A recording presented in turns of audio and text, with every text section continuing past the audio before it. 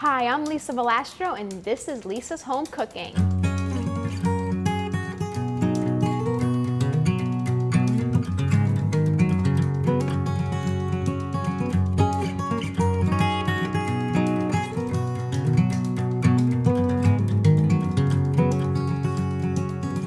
Today, I am making mashed sweet potatoes. Who does not love mashed sweet potatoes? It's like a dessert, but it's really a meal. So I know everybody likes to make fresh mashed potatoes, which I do too all the time, but sometimes I like to switch it up too and make fresh mashed sweet potatoes. And my kids absolutely love them. Who's not gonna like a sweet potato with marshmallows and sugar in it? I mean, let's be honest, it's like a dessert. So today we are going to start with 8 sweet potatoes, some dark brown sugar, or you could use light if you'd like, a package of mini marshmallows, 2 sticks of butter, and a little bit of salt. We're gonna start off with sweet potatoes. You're gonna peel them and put them in a pot of boiling water, which I have already done, and boil them for about 30 to 45 minutes, depending on your stove. So I think our potatoes are ready to be drained. So now we are going to drain our potatoes, but be careful, they're hot.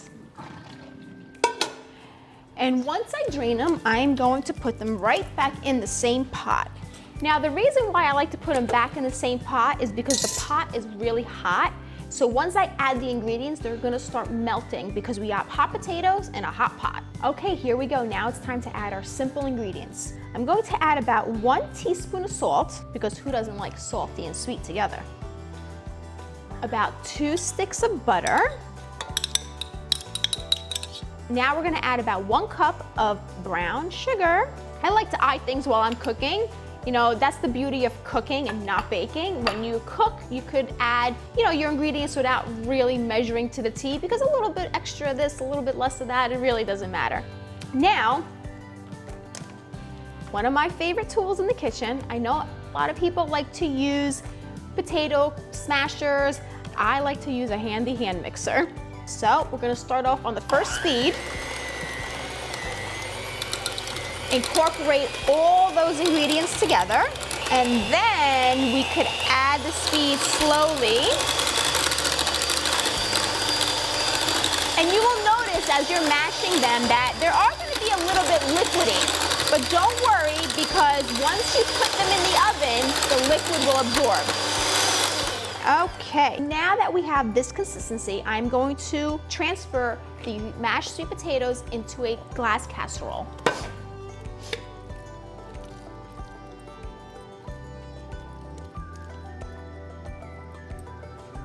Okay, we're gonna spread this out nice and evenly. I am going to sprinkle a little bit of cinnamon right on top. And now comes my kids' favorite part, the mini marshmallows. And you could put as much or as little as you like. This is a full bag of mini marshmallows. I'll probably use about half, but again, my kids love marshmallows, so the more the merrier.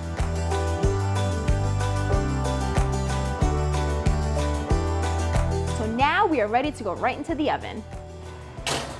So now I like to put this in at 350 and bake until the marshmallows start to melt. And then what I like to do is I like to blast it for a couple seconds with the broiler just to brown those marshmallows. But remember, when you put it on broil, you have to watch it, because all it takes is 1 second for it to burn. They're starting to brown, and remember, it happens really quick. You could actually smell the marshmallows as they crack and start to melt. When you do switch your oven to broil, if your rack with your marshmallows is too high up, it will catch on fire and you will have flames. So one important tip is to put your marshmallow sweet potato tray in the middle of your oven. So it's gonna take about 3 to 5 minutes for the marshmallows to start to melt. Once you see that process, you'll stand by your oven, put your broil oven on for literally 15 to 20 seconds, and then it'll be all done. Okay guys, it looks like we're ready. We're gonna shut this oven off, and I'm going to show you the end results. And there we go. This is exactly what you're looking for. A browned marshmallow, not a burnt marshmallow, a brown marshmallow. Now it's time to taste. creamily delicious.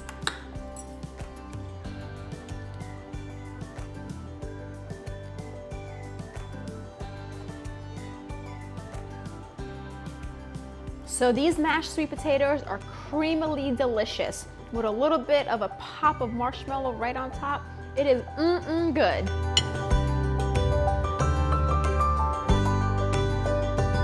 This is such a simple and easy dish. This is like dessert for dinner. It's a great side dish that goes well with everything. Thank you so much for watching. Make sure you like the video and share it with a friend. Bye.